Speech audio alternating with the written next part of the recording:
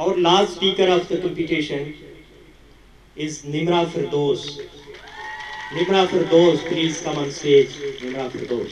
We take you to the valley of Jammu and Kashmir, where flowers have been replaced by guns, where a human life hardly exists, where men have lost their spirit, where women have lost their smile, where children have lost their laughter. Weep softly, O mother, weep softly, for we still have our pride. Silence, everyone, silence. Close your eyes, make a wish, Mr. President, make a wish.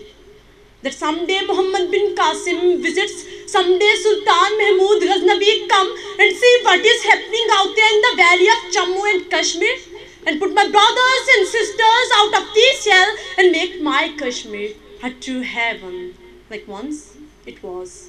Yes, Mr. President, like once it was. In this current scenario, so-called United Nations are united to say nothing and do nothing, and OIC is just OIC. And Kashmir issue is the symbol of UN failure. Yes, Mr. President, Kashmir issue is the symbol of UN failure.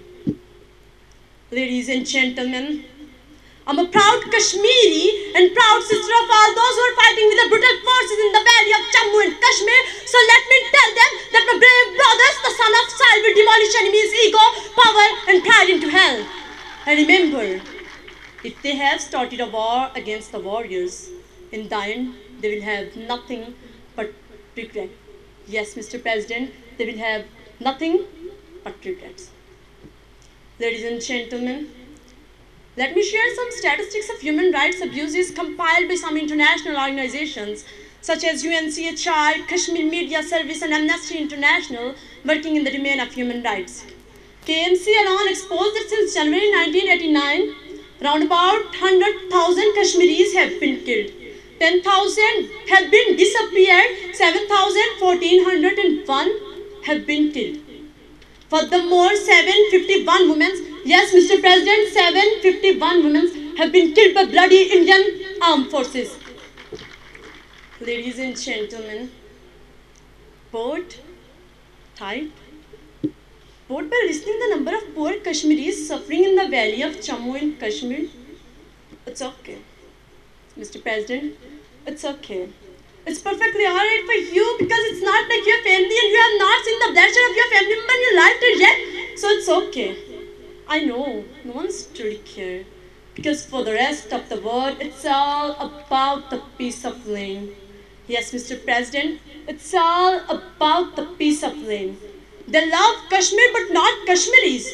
So it's okay for them. If someone being killed, being molested, being injured, being raped, it's okay for them. Not for us. Not for me, neither for you. Yes, Mr. President, neither for you.